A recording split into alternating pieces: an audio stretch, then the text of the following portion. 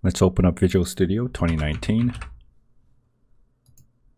I'm going to click on Create a New Project. Select C++ right here and click on Console App. Next, I'm going to create a folder, a brand new folder for all of our tutorial projects. Put it wherever you want. I'm just going to create a new folder, call it C++ tutorial projects.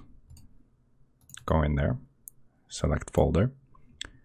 I'm going to name my project, call it whatever you want, my first console window, create. Now you can press Control, hold down Control and use the mouse wheel to zoom in and out. I like my letters big. You're going to run into words like debug, compile, build. For this video, let's not worry about that. I'm going to explain everything in due time. I'm just going to be using ambiguous words for this video, like run program, run your code.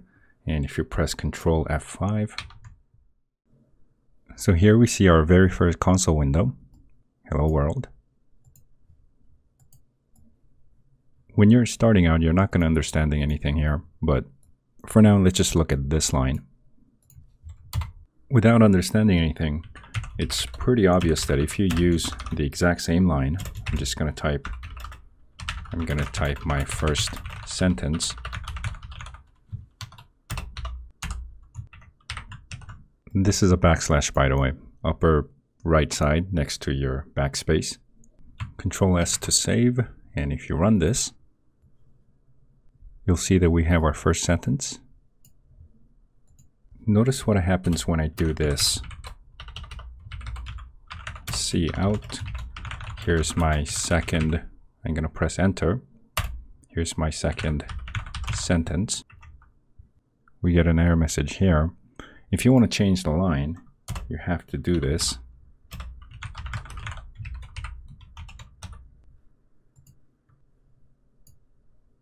Here you see it. You can also do this if you want the same result. You can do this, end of the line. Oops.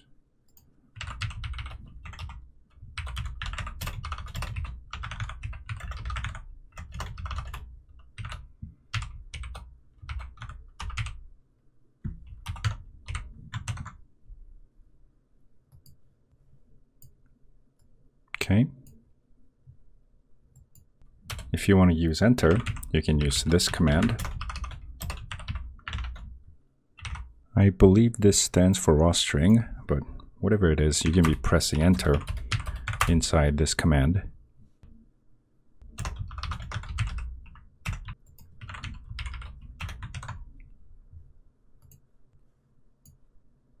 And here you see the result.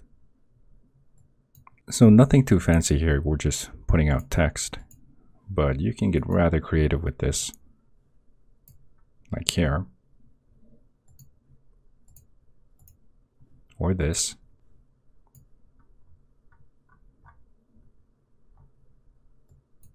Your first homework assignment, Google stuff like text art, find some nice images, and print it out in your console window.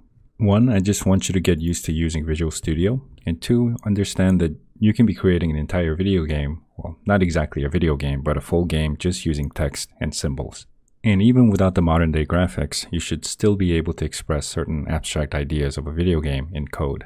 So print stuff out in your console window. You can share whatever you have on my Discord server. I have all the links below. And that's it for this video. Thanks for watching. I'll see you next time.